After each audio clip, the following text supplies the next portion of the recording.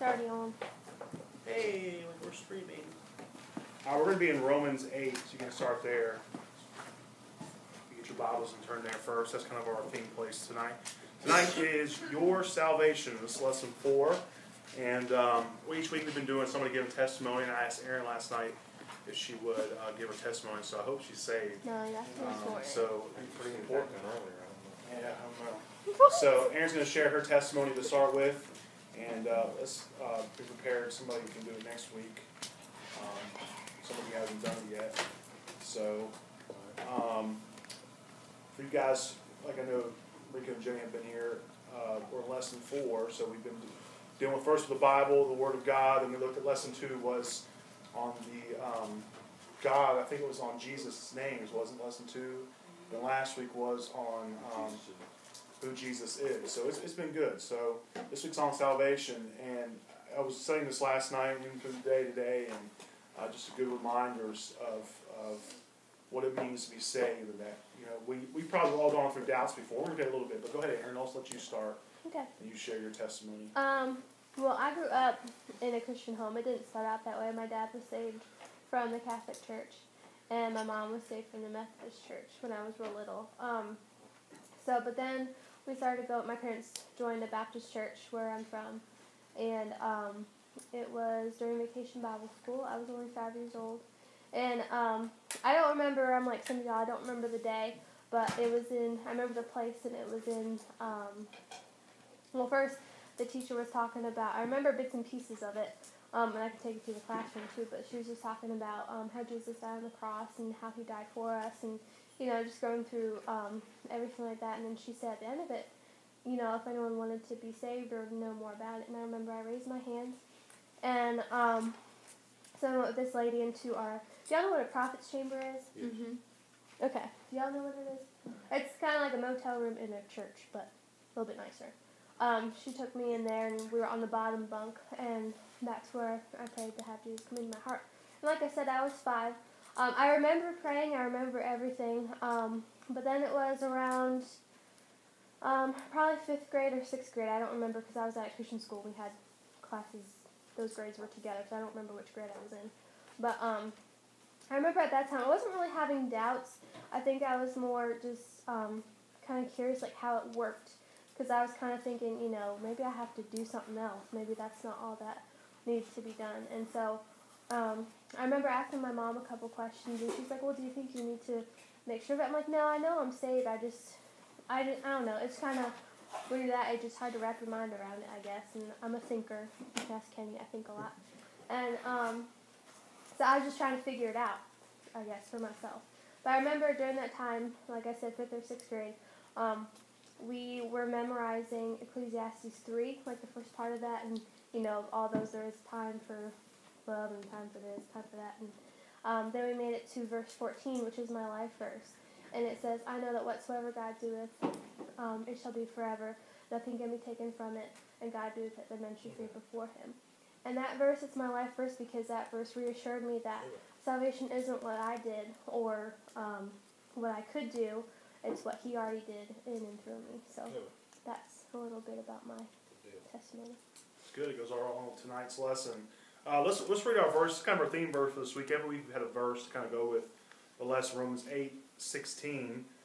If you have your Bibles, that's where we are. Romans 8:16 says, the Spirit, and notice the capital S in that, the Spirit itself beareth witness with our spirit, lowercase s, that we are the children of God. Okay? So that's kind of our theme verse now. We're looking at this thought on salvation, your salvation. Let's have a word of prayer tonight before we get into this and just ask the Lord to help us and as we study this together. Okay? Let's pray. Lord, we thank You for this time you've given us. Father, thank You for the opportunity to come tonight to our Bible study, Lord. It's been so good on these Monday nights to study and learn more about You and Your Word. I pray that You help us to grasp these truths. Lord, help us to understand. And thank You, Lord, for saving us, for giving us the gift of salvation and the promise we have that one day we'll get to see You face to face. And Lord, I pray the day will come quickly, Lord. Our world is constantly changing and constantly full of wickedness, but Lord, we know that one thing never changes, and that's You. And Lord, help us to remember that tonight. Looking forward to this study together. And we ask all these things in Your name, I pray. Amen. All right, down at the bottom there, what a wonderful day it was in your life when you trust Jesus as your Savior, turning exclusively to Christ for your redemption. So I hope everyone here knows for sure they're on the way to heaven tonight. If you don't know, it's never too late.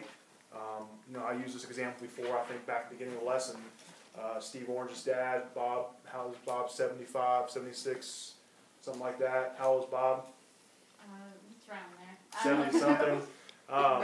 Yeah, I don't know. He's somewhere up in the 70s. But anyways, just a couple of years, a year and a half ago, 2 years ago, came forward, accepted the Lord as a Savior, or got assurance of that. And it's never too late. For me, I shared my testimony last week. I thought I was saved at a young age. I really thought I was. And it wasn't until I was a senior in college, Bible college, where I truly knew that I was saved. Now, I've heard a lot of people say, I can remember the day, the time, the place, remember that. Those things aren't important. As long as you know for sure you're saved, as long as you know without any doubt tonight that you're on your way to heaven, that's the important thing to know. And I think it's good to know the day, remember it like it was yesterday, remember the day it happened, remember everything about it. There's nothing wrong with that too, but also I think people get sometimes confused that, well, I don't remember it, so I guess I'm not saved, or I'm not sure if I really am. All right, here's some verses. The Bible uses some metaphors. Let's go to the next page, 76. It says, you passed from darkness to light. We were once in darkness, now we are in light. Acts 26:18. We won't take time to read these. They're right there in front of your face. You can read them in your own time. All right, another one is you were born again. All right, the story of Nicodemus. How can a man be born again? He was confused about that. All right, out of John 3:16, or John 3 there, Jesus answered him, verily, verily, I say unto thee, except a man be born again, he cannot see the kingdom of God. Not a literal birth, but a spiritual birth, okay? You have been redeemed or bought back. That's a good one. We've been bought by the blood of Jesus, all right? These are just phrases that in the Bible that refer to salvation. Then you're adopted into God's family. That in itself is an incredible truth. Adoption process. I've heard a preacher once explain that the whole process of being adopted and a family takes on another child or brings a child in adoption itself. Many families do it because they can't have kids. And so, but God, we are adopted into His family. All right, so those are some phrases there. All of that took place the moment, that's the blank there, the moment you called on the Lord for salvation. All these things happened, the phrases we just said took place the moment you called on the Lord for salvation. I'm curious now, how many of you, raise your hand, actually remember, like specifically the day, the place where you were when you truly accepted the Lord? How many of you can remember that? All right, so about everybody here. Some of you can't. That's okay. My hand's raised. I remember. I wasn't sure. Like I said before, I wasn't sure. But look, tonight we're going to look into this tonight. If you've had doubts, I mean, how many? Let me ask you this: how many of you had a doubt about your salvation at some point in your life? Yeah, probably everybody's doubted it at one point. We're going to look at that tonight. Some things about that. In this lesson, we'll look at some questions you may have about your salvation. For instance, can you lose your salvation? Some religions teach that. What if you don't feel saved? You ever feel like there's days you just don't feel like being a Christian or don't feel saved? I think we've all been there too. As we answer these questions from the Bible, you'll see some wonderful truths about the gift of salvation. All right, can I lose my salvation? The first question, can I lose my salvation? We're going to look at these. Sometimes after a person trusts Christ as their Savior, they begin to worry that maybe something they do wrong will make them lose, that's the next blank, lose the promise of eternal life. Some people get fearful, well, I've sinned today, or I messed up today, or I made a mistake, so am I still going to heaven? Am I still going to be able to be with the Lord in heaven? Thankfully, it's not possible as a blank, to ever lose your salvation. Here's why. We're going to look at that. It's never possible to lose salvation. Will anybody ever tell you that? Don't everybody ever change it. The Word of God is clear, and nothing can pluck us out of His hand. Nothing will ever change that. I think that's the hardest thing for little boys and girls and some teenagers to think, that to get to grasp that truth that we are saved. Once saved, always saved. You know what? The devil will come in and try to tempt us, say, well, you're not saved, you're doing this. And, even when I truly accept the Lord as my Savior in college, my dad was so taken back by it, and I called him and said, Dad, I'm not saved. He said, no, you're all, you made decisions. And I said, no, Dad, I'm really not. And, it's easy to get confused and think different things, but I truly knew that I wasn't saved. But look at this first one. God's gift is forever. When God gives a gift, it's for keeps, and the gift of salvation is a gift of eternal life. What a wonderful gift. We'll never, our earthly bodies may die, but spiritually we're going to be with the Lord forever, eternally, forever with Him. Can't wait to get to heaven, to see Him face to face. And I got a lot of questions I want to ask Him, to see a lot of us probably have loved ones that are in heaven, have gone on before us, to see them. Think of Lee's grandpa, and my grandpa's gone on before me, and are gone. And so many of us have loved ones we get to see one day in heaven. And what a wonderful time it would be. I talked to some of the characters in the Bible, Noah, Moses, NASA, and it's going to be a joy to get there. But what a gift God's given us. All right, let's look at some of these verses up. John 10:28-29. Who wants to read that first one? All right, Lee's got that one. John 5:24. Who wants it? Do it. Okay. Romans 6:23. So you probably both that one. Mike, you got it? John 3:16. We all know John 3:16. We all got that one. All right, let's get those verses. This is God's gift. It's forever. This is the promise God has for us. I give unto you eternal life, and they shall never. Skip 2 pages, sorry. Alright, and I give unto them eternal life, and they shall never perish, neither shall any man pluck them out of my hand. My Father, which gave them to me, is greater than all, and no man is able to pluck them out of my hand, out of my Father's hand. That pluck is a strong word. Nothing can pluck it out.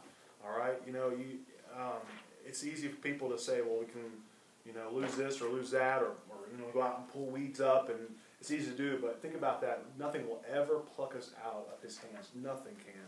All right, John 5:24. Verily, verily, I say unto you, he that heareth my word and believeth on him that sent me hath everlasting life, and shall not come into condemnation, but is passed from death unto life. All right, death unto life. We're talking about one of those phrases there. A gift is free, and once it's been received, it cannot be taken back. Salvation is God's gift to us that possess all for all of eternity. It's a gift. God gives us this gift. It can't be taken back. All right, next page, 78. Our relationship, next blank, relationship is sure. Our relationship is sure. When we accept Christ, we are born again in the family of God. Once we become a child of God, we remain His child for all of eternity. There's nothing we can do to cause God to disown us. You know what? My father is Ken, and my mother's Ruth. Nothing will change me being their son. I'll always be their son. I may disappoint them. I may upset them, hurt them, but I'm always going to be their son. You know what? Friends come. We've had friends. Maybe you have friends that have come and gone. You've had some good friends, made friends. They've hurt you. Relationships change here on earth. Things may change with that. But there's one thing that's true, that God's relationship with us will never change. When we're saved, we're always saved. And we're always going to have that relationship with Him. We can go to Him. He's our Father. And, I think we forget that sometimes. Don't you guys agree with that? We forget sometimes that we have this relationship with Him, a Father.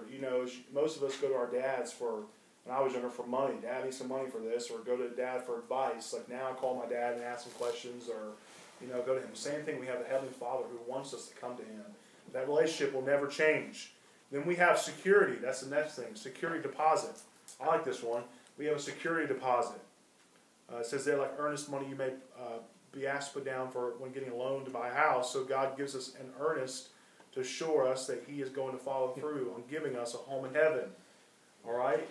He's promised us that. It's a promise. We don't have to work for it. We don't have to do anything for it. We don't have to put any effort into it. We should work out our salvation and do some things for the Lord and for the work of the Lord. We don't have to earn our way to heaven. It's not by works. We know that. It's by believing in Him. But God has promised us a home in heaven. We have a security deposit. Someone look up 2 Corinthians 1:22 and then 5 and 5. You got it? Right there. Who hath also sealed us and given the earnest of the Spirit in our hearts. And then 5, close to 5:5. Yeah. 1 Corinthians. Someone look up Ephesians 1:13-14. And it says, now that He hath wrought us for the selfsame things God, who also has given unto us the earnest of the Spirit. All right, so we're earnest there, talking about that. All right, Ephesians 1:13-14. In whom ye also trusted, after that ye heard the word of truth, the gospel of your salvation, in whom also after that ye believed, ye were sealed with that Holy Spirit of promise, which is the earnest of our inheritance until the redemption of the purchased possession unto the praise of His glory.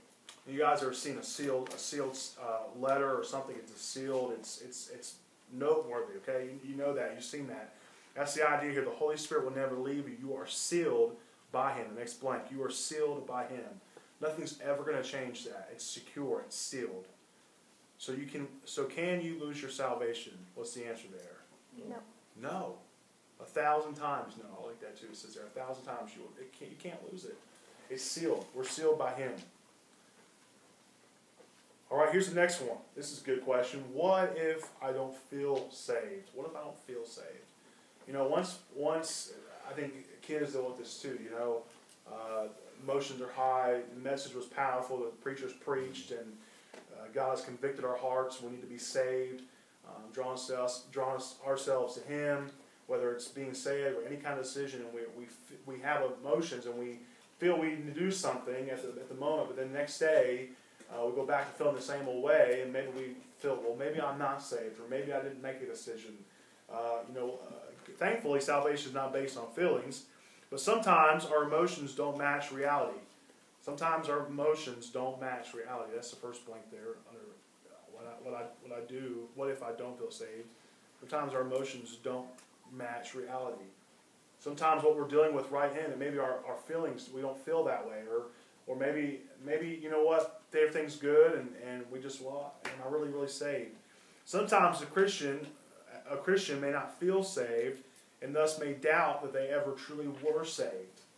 You know, sometimes there's times where, like, you know what, sometimes I do things or say things, and it makes me wonder, well, why would I do that? Why would I say that? And maybe I think sometimes I'm not saved, but I know for sure. But God wants to have you to have assurance, that's an explain of your salvation, knowing that you are His child. He wants us to have that assurance.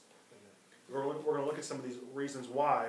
Look at this discussion starter over here. It's a little thing to think about. Describe a situation when your feelings didn't match reality. Perhaps on a roller coaster in unfounded fear or result of a misinformation. All right? Anybody have a situation like that when your feelings didn't match reality? Maybe you felt something that really wasn't going on, but you felt a different way. Anybody have anything to share?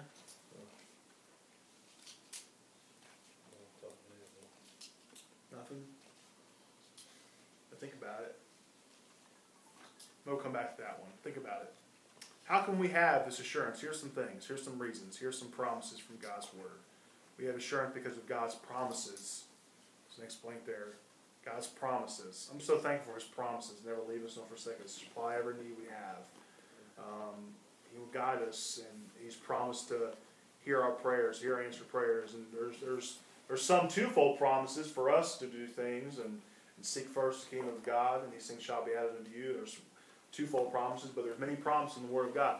You know what I challenge you to do sometime each morning when I get up this week, and the last couple weeks I've gotten up and I found a verse, and you kind of learn this in the prayer bands to find a verse. I'm not sure what the guy called it there, but it was a verse that you find for your week or for the day, and you go back to that verse every morning and remind yourself of that verse. That's why it's so important to memorize Scripture when you have a memory time of Scripture.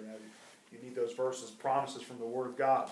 God's promise that anyone who calls on Him for salvation shall be saved. Not might, but shall. That's the blank there. Shall be saved.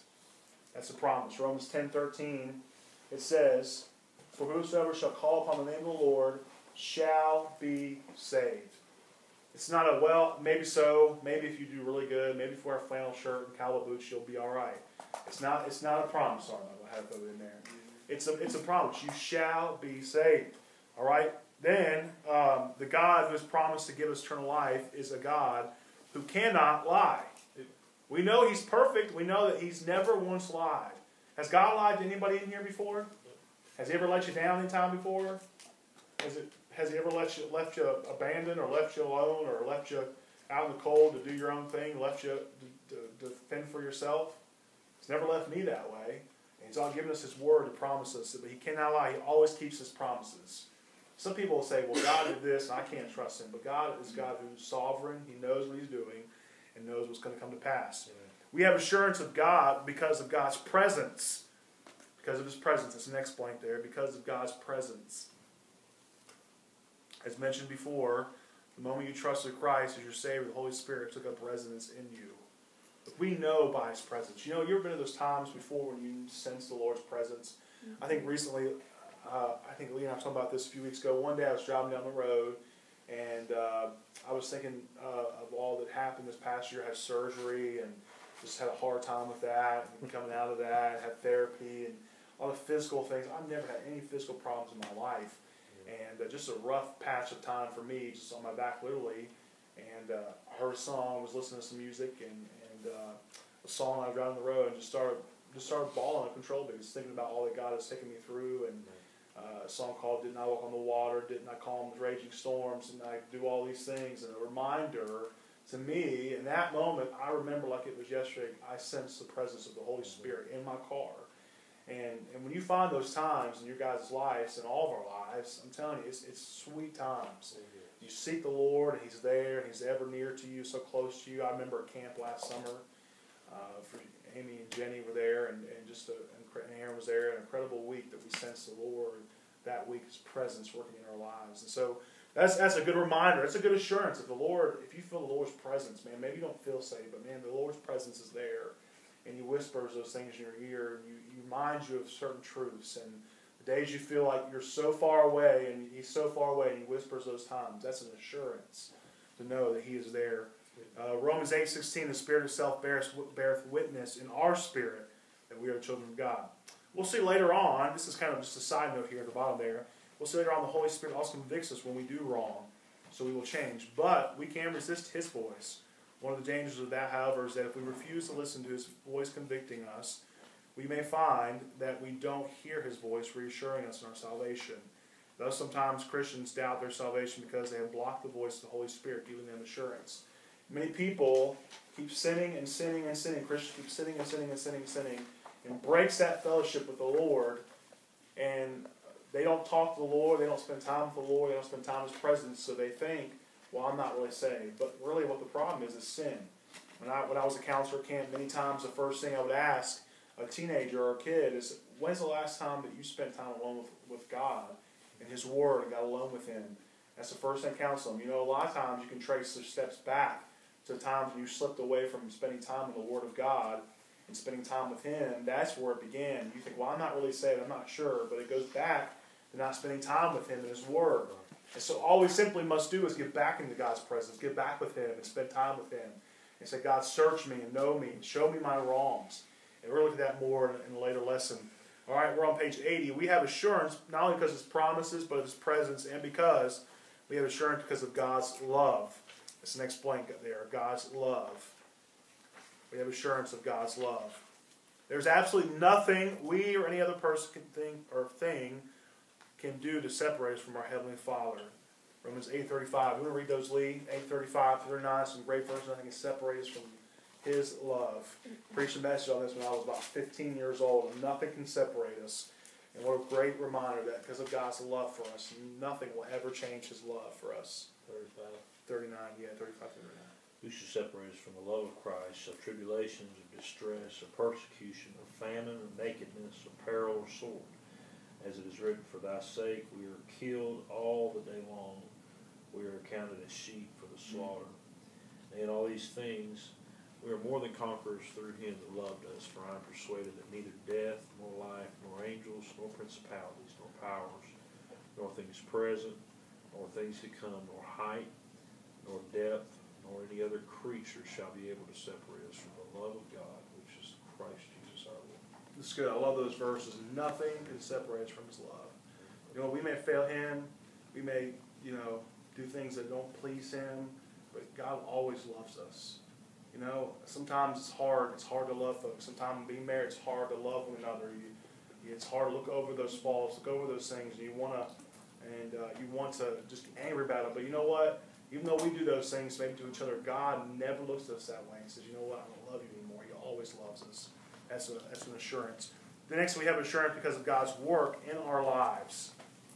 When we trust Christ or saved, we are made a new person. We put those old things past. We put those old things we used to do away. I think of Mike. Is Mike out there? Mike Purdue, are you listening? Yeah, I'm here. Think about Mike's before he was saved. I knew I'm sure there's things in his life that he wasn't pleased with him doing. And before he knew the Lord, drinking and doing things he knew he should have done. And so we all probably, before we were saved, knew some things we used to do that we don't want to do them. But that's the work of God in our lives. Mike's faithful to church every Sunday, every Wednesday, as much as he can be. And many folks in our church are like that. Many of you are like that. You're faithful at it. You're faithfully serving the Lord and work for God. That's assurance. God begins to work in our lives in specific ways. We see His work unfold, and we know it is the hand of God. Notice these evidences of salvation in a Christian's life. All right? These are evidence. These should be some things that God is doing in your life right now that prove that we are saved, that we have assurance of that. Look at this. Hunger for the Word of God. I mean, you ever get so hungry for the Word of God that you've got every opportunity you have to hear it. You want to go and hear it, hear the Word of God preach, hear the Word of God taught, get an app on your phone and listen to messages, and you just want so hungry for it. Maybe sometimes I get like this. We get cold and we don't really want to hear the Word of God. We don't want to have to be convicted or have to hear the Word of God. But that's an evidence of the Word of God. Growing obedience to God's commandments. The closer we get to Him, the more we get to know Him, the greater our knowledge of Him becomes, but also the greater responsibility we have as Christians of knowing more what we should be doing. And another great one, evidence of work, is love for other Christians. Love for other Christians. We love other. He that loveth his brother abideth in light, and there is none occasion of stumbling in him. That's an evidence of the work of God in your life, loving other Christians. You love to be around believers. Obviously, I know you're here tonight in Bible study. You want to be here, and you love being around each other. Obviously, I know that. But many times we get to the point where we don't want to be around Christians. We don't love each other. But that's signs, maybe, not that we're not saved, but that we need to get back with the Lord and spend more time with Him. Our love for each other. As these evidence of salvation develop in our lives from the inside out, we have assurance that God is working in our lives. Guys, if there's some things in your life that are going on right now, some of these things, man, that's an assurance tonight, knowing that, man, God is at work in my life, but I'm also saved. I'm thankful for that. We have the assurance because of God's chastening. Next one there. God's chastening, because of His chastening. This is probably my least favorite one. No one likes to be chastened by the Lord. No one likes to be... I hated being whipped by my dad, man. I hated it. I hated getting spankings. I hated it. And I don't know why I always kept doing stupid stuff, but obviously I did. And so I hated that. But I think the worst thing sometimes for me personally as a Christian is when the Lord chastens you. It's, Kenny, what are you doing, man? What are you thinking? You know, and you're so convicted, you can't sleep, and God's just chastening you and get it right and make it right. And that's the work of the Lord. But that's an assurance. It should be an assurance when God convicts you of sin and you need to make those things right. That's a promise to us, an assurance. We will never lose our salvation because we sin. Since we cannot earn salvation by anything we do, we cannot lose it by what we do or don't do either. Just a child who disappoints their parents, there's something they do, still the parent's child, they're still the child. The child of God who sins is still God's child. The father-child relationship is still real, but the fellowship becomes strained. So the more we sin, that separation from the Lord goes further and further. Thus thinking, well, maybe I'm not saved. But we need to keep that closeness to the Lord, keep that sin account short. When there's known sin, make them known to the Lord. Say, Lord, I've done those things wrong. Here's what they are. Call them out. It's not okay for us just to keep sinning without caring. In fact, as loving Heavenly Father, God corrects us when we sin. That's the next word, corrects us. Corrects us when we sin. And that correction is proof that we are His children. It's proof to us. It's proving that when He corrects us and chastens us, it's proof that we are His children. Think about God. Recently, God was dealing with me about some things in my own life. And I'm, man, thank you, God, for speaking to my heart and showing me these things that I need to make right. The very fact that God corrects us when we sin with the goal of restoring fellowship with Him gives us assurance that we belong to Him. So we see God wants us not only to be saved, but He has to have the assurance of salvation, to have absolute confidence in our hearts that we have a sure relationship with Him. But these are some things, reminders tonight. Like I said, most of us, I believe all of you here know the Lord, you're saved, you're living for the Lord, you want to live for Him. But these are some assurances, man. When you get those days when you just don't feel like you're saved, and here's some promises, okay? Look at the next thing here. Why should I be baptized? That's a great question. It's a great thing to come up. You know what? You ever wondered why we do baptism, why we have new believers get baptized? We're going to delve into this a little bit tonight. We're almost done here. Baptism is an exciting step of obedience. All right? Obedience. Next blank there. Obedience after you are saved because it's an outward expression of your inward decision. It's an outward expression of what God has done in your life. It's a step of obedience. It's also a biblical command, but it's also a step of obedience. It's an outward expression. John 15:14, "You are my friends if you do whatsoever I commanded you." These are what we've done. We know that God wants us to obey Him. While baptism is not part of salvation, it's not a part of being saved. Baptism is not what gets you to heaven. Baptism doesn't get you a home in heaven. But as part of it is an important step of obedience to Christ. All right, many other religions teach that in order to be in heaven or have a home in heaven, you got to be baptized. That's not part of it. That's not what the Word of God teaches. It's by obeying Him. It's obedience. By following the Lord in believer's baptism, you are obeying Christ and showing others that you are glad He is your Savior. It's obedience, step of obedience. Many times in Scripture, we'll look at this here in a minute, but many times in Scriptures, when people were saved, they baptized them right there. That's why as soon as we have some folks in our church saved, they come to know the Lord. As soon as that happens, we try to get them and say, hey, look here, the Bible commands us to follow the Lord in believer's baptism. Baptism is an identification. It's identification. Explained there. The Bible teaches that baptism is a symbol, an outward expression of an inward decision. So it identifies us with Jesus. We say, hey, look, I love the Lord. I'm proclaiming that I'm a Christian. I'm saved. I'm showing it by getting baptized. All right? In the life of every Christian, baptism is an important first step of obedience to God that declares to others your faith in Christ. Think about this at a wedding when two exchange the wedding rings. Between the husband and the wife, baptism identifies a Christian with Christ. We wear rings on marriage to represent we're married. We know that. We see that. It's a symbol of that. In the same way as baptism is a symbol of us, our inward expression, or outwardly showing that. Someone look up Romans 6, 3 through 5. Who wants to do that one? Romans 6, 3 through 5. Chris has got that. And someone look up Acts 2, 41 through 42. Dealing with this identification of baptism. Acts 2, 41 through 42. Who wants that? I'll do it. Okay. Almost done, guys. We're getting there. Romans 6, you got it? All right, go ahead. Know ye not that so many of us as were baptized into Jesus Christ were baptized into his death?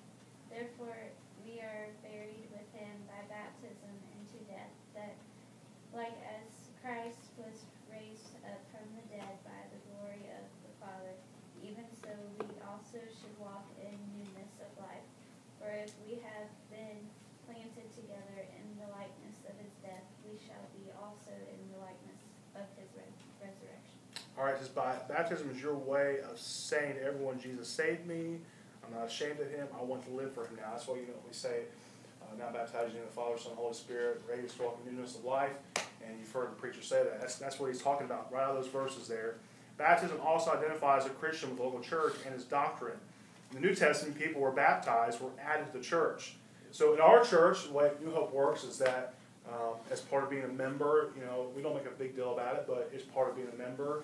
We say that they have to be saved, they have to be baptized, and many times what happens is we're dealing with Christians who maybe have never been baptized.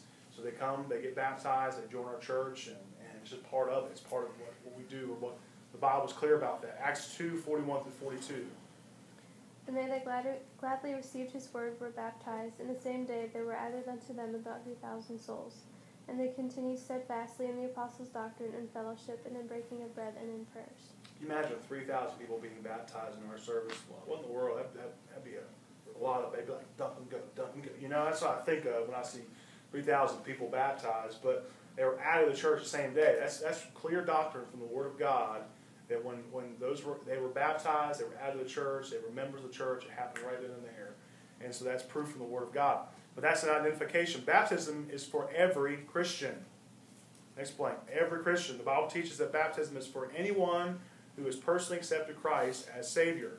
Baptism does not save or wash away sins. It simply shows on the outside what Jesus already did on the inside, like that. It shows on the outside what Jesus did on the inside. So baptism is for every Christian.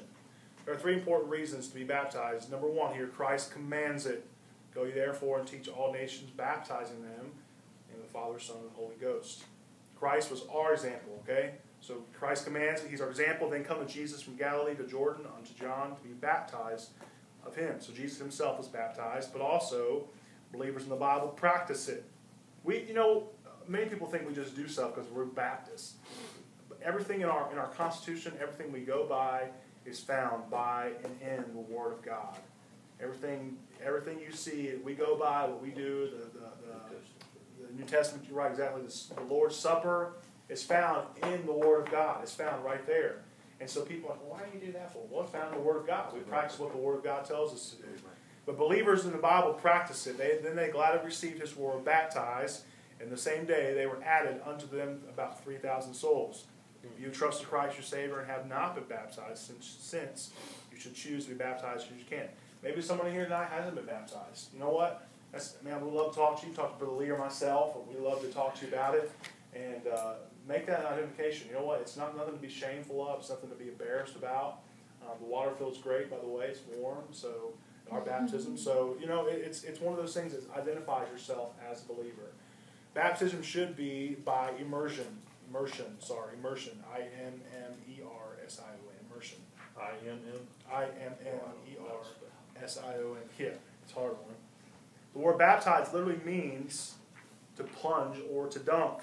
The Bible teaches that you should be baptized in the water by immersion rather than by sprinkling, because baptism is a picture of Christ's death, burial, resurrection. Only immersion correctly pictures this. So to pour water on somebody, to sprinkle it on somebody, to spray him, does not picture the death, burial, and resurrection of Jesus Christ. That's why we go under the water, back up again. That's the same thing to represent when Christ died on the cross, He was buried, He rose again the third day. It's a picture of that. And that explains that.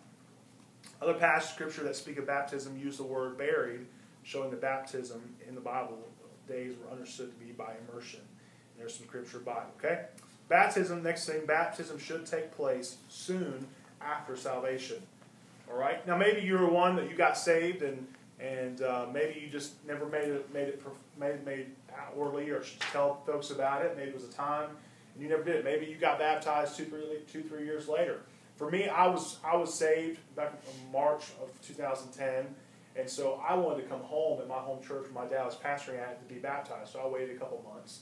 I was home from school for a wedding, and I got baptized. Actually, on Easter Day, I got baptized, and it should take place soon after. In the Bible, baptism always took place right after salvation. We just read that.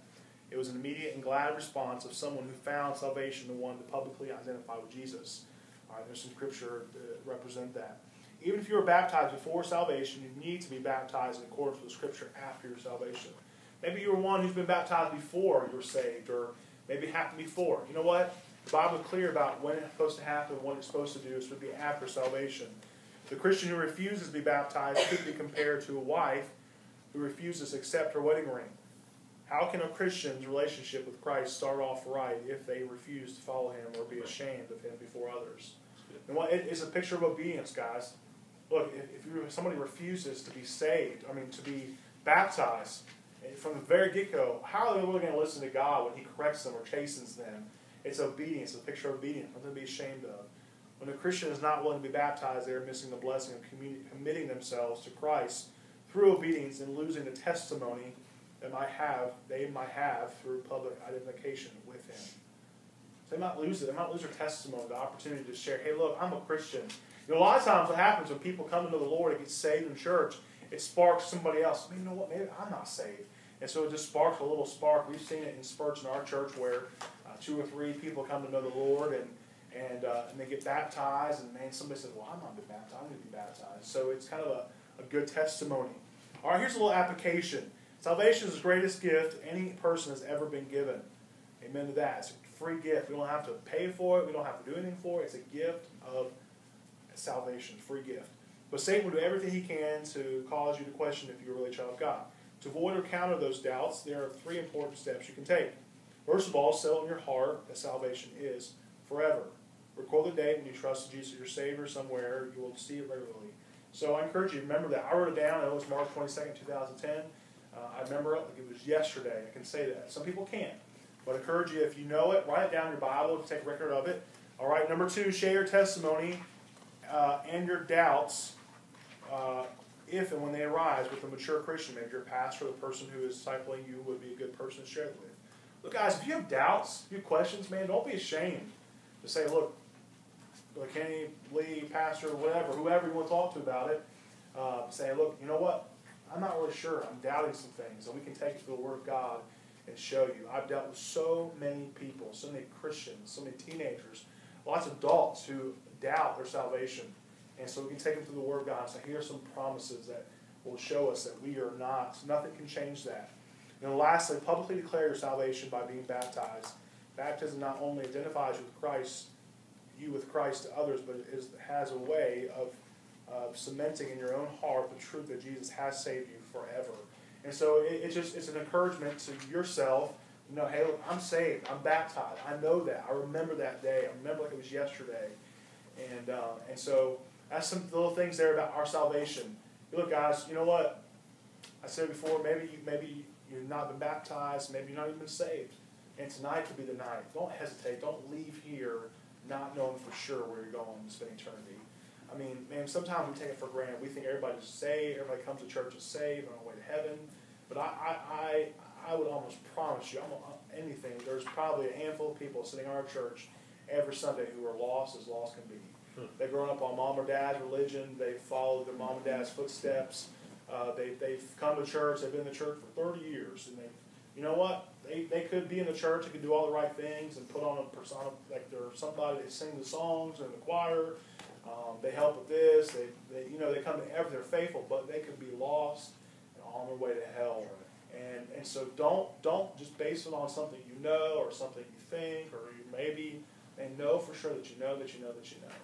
And that's just a reminder to us. I mean, I've been encouraged by this today as I've been chewing on today, thinking about this. Man, assurance of God's promises and His presence, man, just knowing the Lord is there and near. Because sometimes, you know what, you just feel down the dumps, you feel like God ain't near, but these are promises from the Word of God that we are saved, that we know for sure we can be saved.